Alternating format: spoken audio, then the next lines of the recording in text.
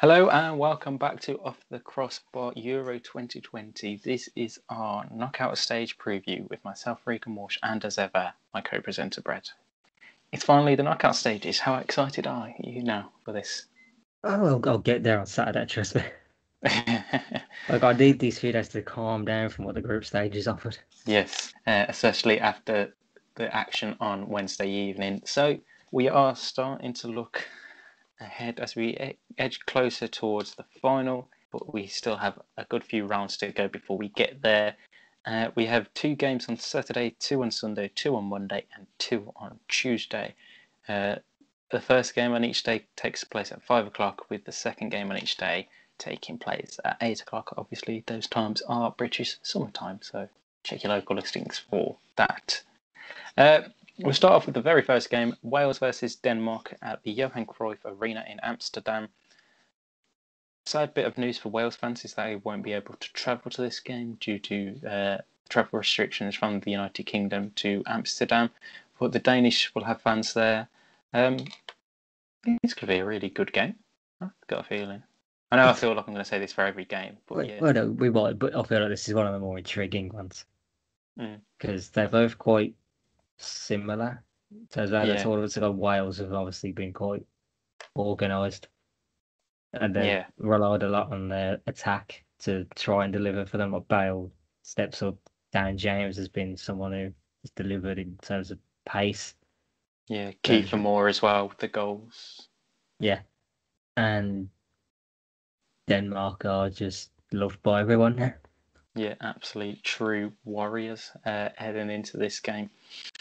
It's going to be very close, I've got a feeling. I mean, the last time these two sides met was back in November of 2018, with Denmark winning 2-1 in a Nations League match. And each of the last 3 competitive meetings, Denmark have won as well, with in a run stretching back to June 1999. Though this is the first meeting between the two sides at a major tournament, so obviously all previous stuff there is out of context.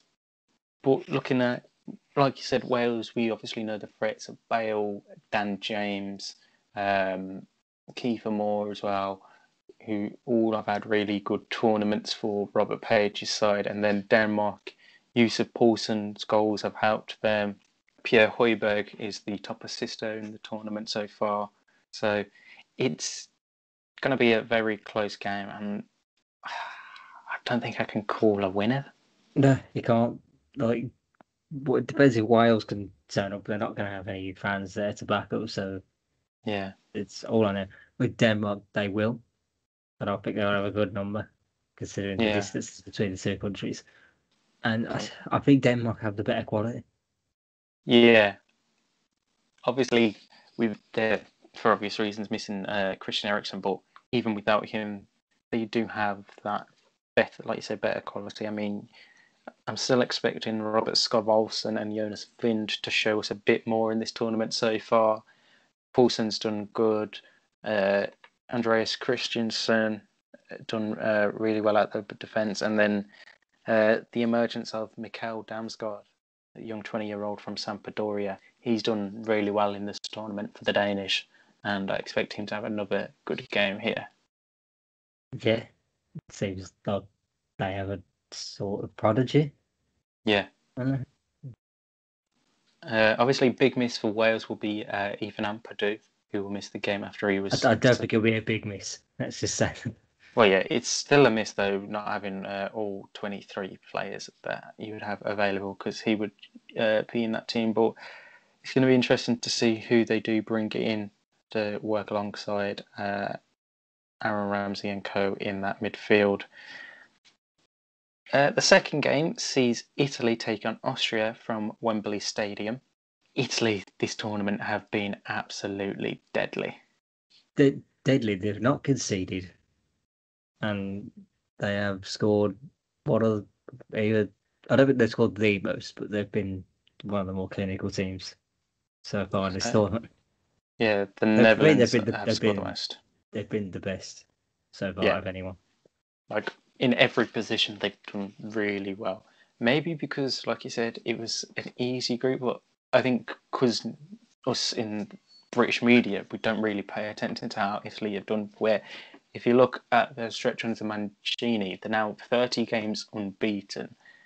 They're just set up rock solidly. I mean, the first 2 games, we said it, they played without Marco Verratti, and what Jorginho did in that midfield was incredible this tournament so far, and they've just looked rock solid. Yeah, completely agree. It's going to take a lot to beat them. Yeah. But we want to see them against a quality opposition. Austria, they're not... I think they're better than what they faced so far. Yeah, but it's not a massive step up, is it? Yeah, I mean, the Austria's best opposition they faced, obviously, in their group was the Netherlands, and they lost that game. Admittedly, they were without Marko Arnautovic, but I don't even think he would have done that much difference in that game. He feels like he is sort of key, because he's the only other player that does something other than Alaba. Yeah. Because Alaba's job, right, is literally pick the ball up as centre-back, run with it to left-back, 1-2 with someone else, and then he's now playing an attacking mid, and then give it 1-2 to a striker, and then he's playing up front and actually trying to make something. Mm-hmm. But I feel this game he's going to have to be much more defensive, because how Locatelli has been playing these balls forward towards Insigne on the left-hand side, or when Spinazzola has gone past Insigne on that left, I think Alaba's going to have to be a lot more defensive in this game, and that's why I think Italy will outshine them, because without the attacking threat of David Alaba, Austria really do struggle. Yeah, it's also the pressure they put on teams. Yeah. They're just straight on anyone. They don't give anyone time to do anything. Yeah, I think this could be a really easy game for the Italians at Wembley. Right, on to Sunday's fixtures now, and starting off at the Puskás Arena in Budapest as the Netherlands take on the Czech Republic. Netherlands finished top of their group, scoring 8 goals, the most in the group stages, whilst the Czech Republic obviously finished third in the group with England. Denzel Dumfries has been the standout player, obviously, for the Netherlands in this tournament so far, you got to say? For me, yes. I think it's nice to see Memphis stepping up as well, but Denzel Dumfries has so far been key. Their wing backs are what seems to drive their attack, because they just let them bomb forward. Yeah, and then also Gini Wijnaldum has been really good as well. That was the one I meant. Gini Wijnaldum has been their key of it. Yeah, like the link up him and Memphis have had this tournament has been really good. The Czechs, on the other hand, haven't really offered much this tournament so far. I mean, they've been solid enough. Yeah, I would say. I still think they could pose a threat. I think this Dutch team has enough on them to look, I would agree. Get past them. I would agree that the Netherlands probably should just have enough, but I wouldn't go against the Czechs. Yeah, because I mean, if you look at their game against England the other day, Patrick Schick was really quiet. Well, we made them quiet. Yeah. We bored them to death. I mean, he bored everyone to death. That game did. So I think it's going to be quite easy. I think it'll be easy for the Dutch. But again, you're never too certain with De Boer's sides. It's interesting that it's in Budapest as well. Not a stadium neither of them have played in. They'll get the full crowd. It would just be interesting to see who has more sets of fans at it. They'll probably be equal, but... Yeah, and you don't know how many neutrals are going to be there. Yeah, who knows? The second game on Sunday is probably the biggest game so far, as Belgium take on Portugal from the Estadio Olímpico de la Cartuja in Seville. Belgium obviously have been absolutely phenomenal in their group, only conceded once, winning all 3 of their games, and Portugal heavily relied on Cristiano Ronaldo this tournament, as he is the tournament's top goal scorer, scoring 5 of Portugal's 7 goals. This is going to be a really, really, really tasty game. It's nice to see the Sunday night drama still lives on even during the Euros. Oh, this has the ingredients to be a spicy affair. Yeah. Like, think of all the players involved in this: De Bruyne, Ronaldo, Lukaku. Lukaku. Not saying Bruno. No, because he hasn't showed up in this He's been tournament. shit. Even I'll admit it, he's been non-apparent in this tournament so far. But I mean, you never know. He could turn the cogs in this knockout stage now and become the Bruno that we've known over the last 18 months, 24 months at Manchester I think United. he's just annoyed that he was sat on the bench and not being able to take all those penalties. But yeah, this game really does have everything and anything that you could ask for in a knockout stage game. It's going to be thoroughly entertaining from minute 1 to minute 90, and I definitely can't call a winner in this game. No, it depends who's on it on the day. Like Ronaldo can happily carry them over the line, as could Kevin De Bruyne for Belgium. Exactly, both can put on an absolute masterclass and help their teams massively. Right, on to Monday's fixtures now, and we start off with Croatia versus Spain from Copenhagen. Both teams haven't been that impressive in the tournament so far, have they? Nah, I feel like Croatia sort of have just a little bit more. Because they came out in the second half against the Czech Republic to look like the Croatia we expected. And then the Scotland game seemed pretty easy for them. Yeah. Spain, I've only seen their best in one game, and that was against a team that couldn't be lost. And were match fixing, pretty sure. But yeah, I think this is going to be a real test for Spain because I don't see them dominating possession as much as they did in their group stage games. I think they will. Really? Yeah, I wouldn't be surprised if Croatia were a bit more sat back, let them do their thing. Because let's face it, Luka Modric will know exactly how to play against this sort of style of football. He does it on a weekly basis. Yeah, well, he's a part of it on a weekly basis. If that's what you want to call Real Madrid. I think Croatia will have preferred this. That either way, like Spain or Sweden, which they could have played, I don't think they'd have cared. Yeah. Like they both are very winnable. Yeah. Then the later game on Monday evening sees France and Switzerland travel to the National Arena in Bucharest for a tie. I think you gotta say France are gonna. I think they're gonna absolutely smash Switzerland. Oh, don't say smash. Do you remember the last time they played? No. We've discussed it in this tournament once already. They played in the group stage of the World Cup, and it was the worst game I think I've ever seen in my life. Yeah, but we all know knockout tournament France are entertaining and score goals. You'd hope so. For us, for our enjoyment levels of this tournament, that this better be good. Mm. They should win. Yeah, I mean, I can't see where Switzerland are going to be able to break down this France team. But unless this is where Xherdan Shaqiri just goes full boss mode. I don't think he is, though. He might have a good game and might help him get a move this summer. He'll think that one goal against Turkey wasn't good enough, so just... Yeah, potentially, but I think France have too much class and they should quite easily beat Switzerland. And now on to Tuesday, 5 o'clock. This will be happening. It'll be a quiet game, really, isn't it? Wembley Stadium. England, Germany. Oh boy. It is written in the stars. 25 years on from Euro 96 and that semi-final. We remeet at Wembley. Gareth Southgate, that's the manager.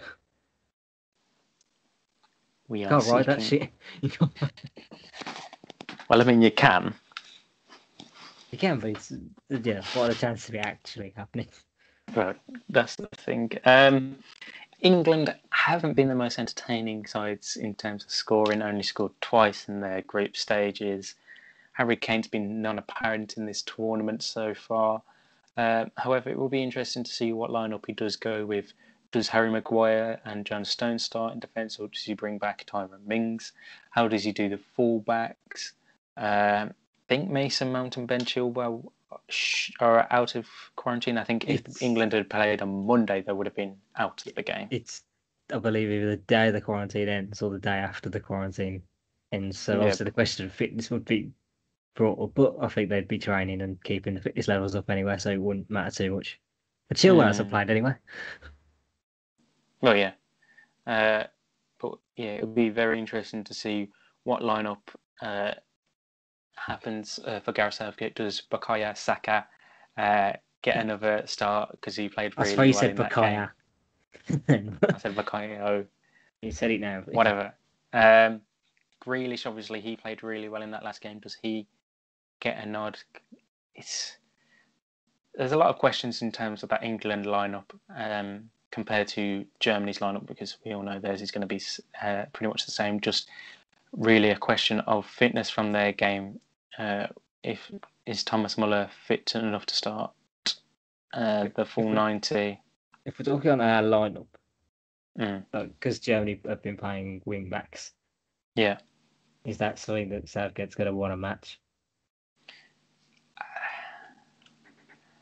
He'll say, top team, we're going to have to play defensive in the midfield. That's just going to be his own line. I don't think Grealish starts. Yeah.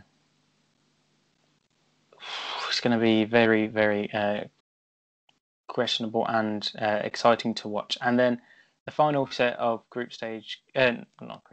of 16 games is Sweden versus Ukraine from Hampden Park in Glasgow.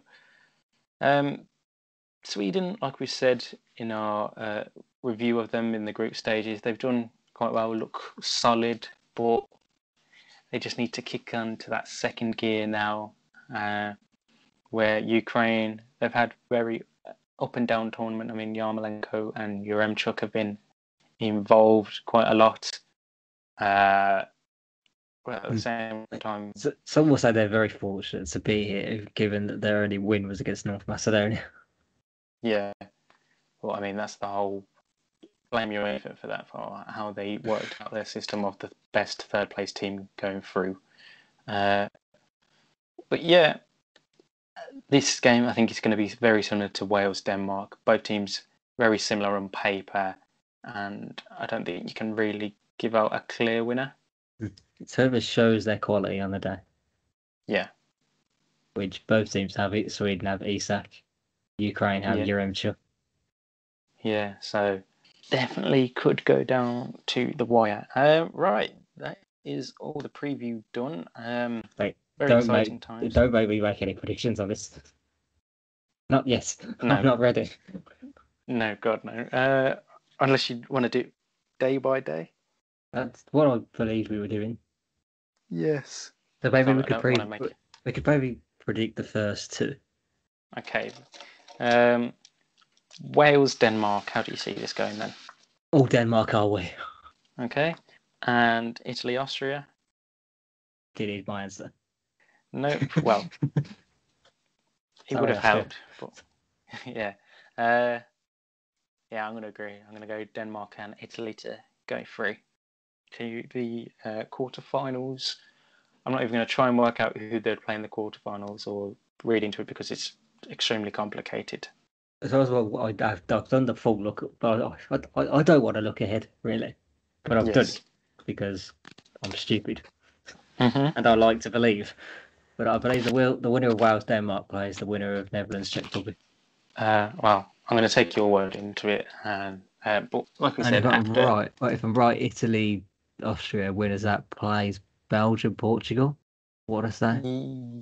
Yes. Oof. Give me Italy against any of those things. Yeah, that would take place in Munich, whilst the winner of Wales-Denmark against the winner of Netherlands-Czech Republic takes place in Baku. Wales will want to win that because they've had the experience of playing in Baku. Yeah. And again, I think it could be a very close game if Wales were to get through against the Netherlands as well. Maybe. Who knows? Yeah, but let's not look too far ahead to the future, apart from looking forward to this weekend's games as Wales take on Denmark like I said, from 5 o'clock in the Johan Cruyff Arena in Amsterdam on BBC One if you're in the United Kingdom. So until Sunday, when we'll wrap up Wales, Denmark, Italy, Austria, and look a bit more into Netherlands, Czech Republic, and Belgium, Portugal. It's goodbye from me and goodbye from Brad. See ya. We'll see you soon.